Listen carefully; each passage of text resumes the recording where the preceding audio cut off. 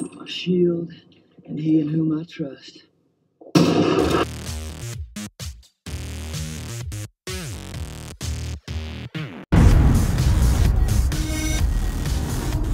Hey guys, thanks for joining me again. Today we are going to mount our Vortex Razor HD Gen 2. As you saw in my last video, we adjusted the eye relief before we started this. I went ahead and put some tape and marked the position of the proper positioning of the scope just so I don't lose my place. So the first thing I want to do is go ahead and remove the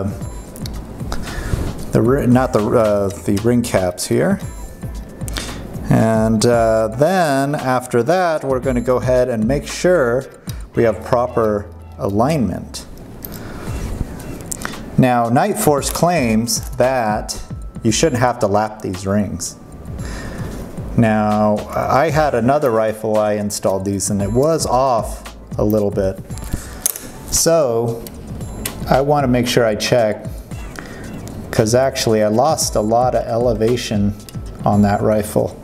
So I may have to redo the whole thing.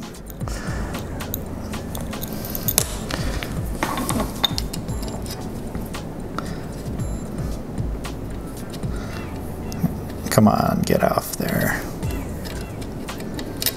All right, there we go. Okay, so let's go ahead and take this off and set that to the side. Okay, so we got our alignment bars in. There's no play. We've torqued everything down to spec. There's absolutely no play on this.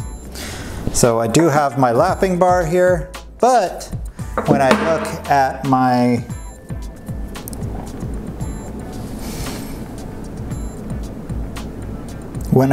rings,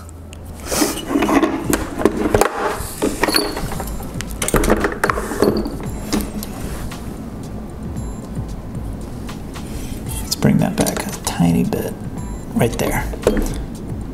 Totally aligned. There is absolutely, I mean, it's basically perfect in there. So we got lucky on this and we don't have to lap the rings. Now, I kind of wanted to lap the rings so I can show you, but I don't want to lap these if we don't need to. So I guess Night Force is good on their claims that you don't have to lap their rings. I don't think that's the case with all their rings, but just for these particular rings, we got lucky.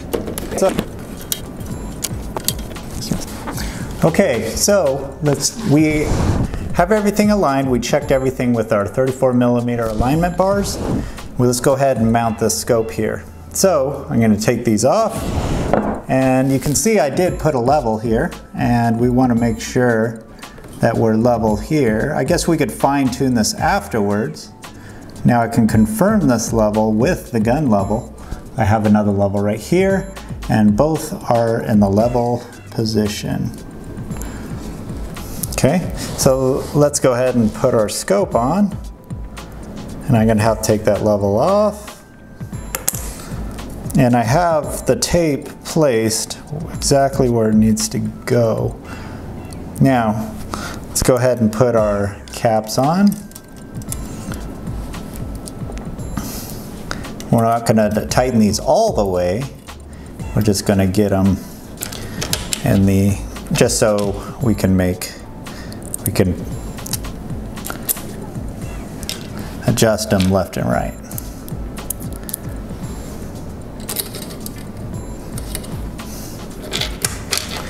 So I'm excited to finally get this rifle finished, because I've been working on this for a long time, and it seems like every time I want to make progress, something goes wrong, or I need a part, I need a screw, I need a certain tool.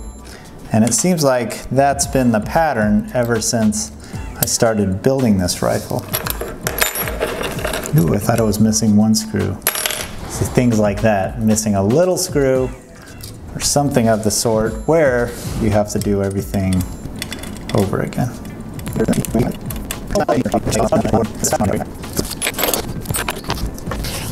Okay, so we got our level here on our chassis. It's level. You see my finger down here? On the fore end of the tube, let me show you. On the chassis, we are level as well.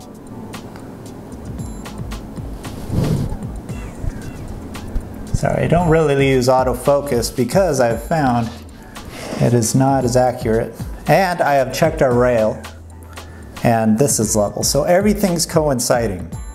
So all I have to do is, we already adjusted our eye relief on our scope here, and I taped those, and we're in our perfect position there.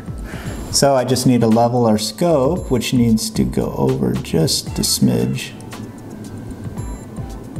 And we are perfect. Make sure everything else is still level, level, level, level. And our rail is level. So we are at the perfect position. Let's go ahead and tighten her down.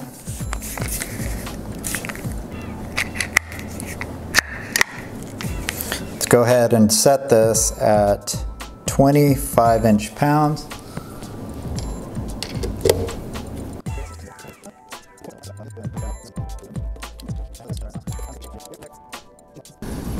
Chassis is level, scope is level,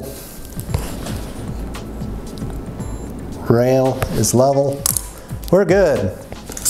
We are installed. Okay, everything's installed. We just take a quick peek through the scope. Eye relief is perfect. I set my head on there, completely clear, no vignetting, no shadowing, no crescents, no nothing. And I even have some play back and forth, and it stays clear. So I'm in the perfect position, which is really cool. Reticle looks straight. I'm actually looking at a fence line, but you can't go off anything. You actually need to have a level out in the field, or if you have a leveler, you can post it at the range or on something in your yard just to make sure that it's properly leveled. So that was one of the most successful installs I have had. I'm just glad I didn't have to lap the rings. I really wanted to lap the rings so I can show you. It's actually, I don't get to do that too often. I guess that's the price you pay for buying high-end rings. So Night Force, if you were to buy rings, I know a lot of people buy different types of rings. Night Force has a very high quality standard in their scopes and their products, their rings. So that's why I go with Night Force rings. You do pay a little more for them, but in the end, they've always had great alignment, never had any problems with them, so that's why I use Night Force. So I'm glad I got this rifle done. I've been making videos on this for ages, and it's finally finished. And so all I have to do now is make some loads for it and shoot it.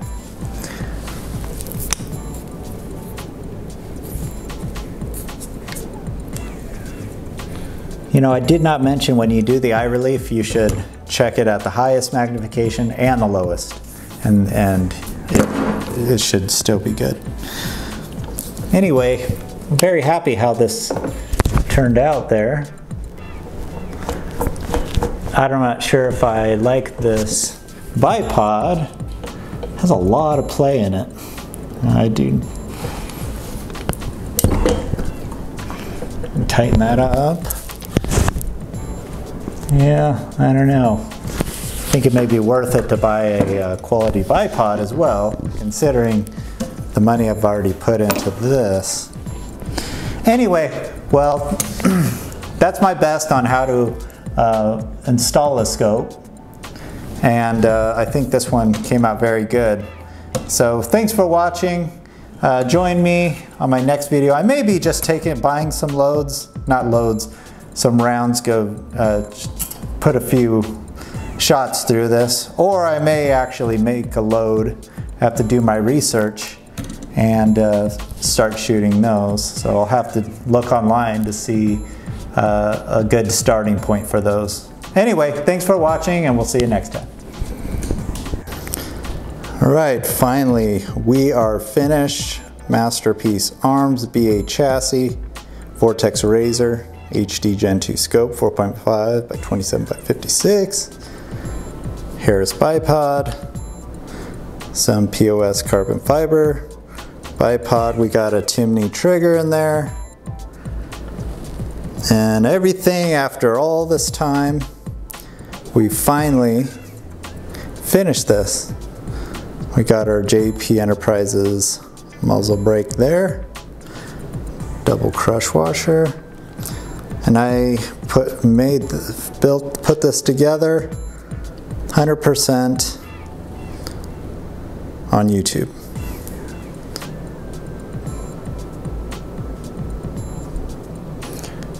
Even though I could say it's pretty heavy, it's probably one of my lighter high caliber precision rifles.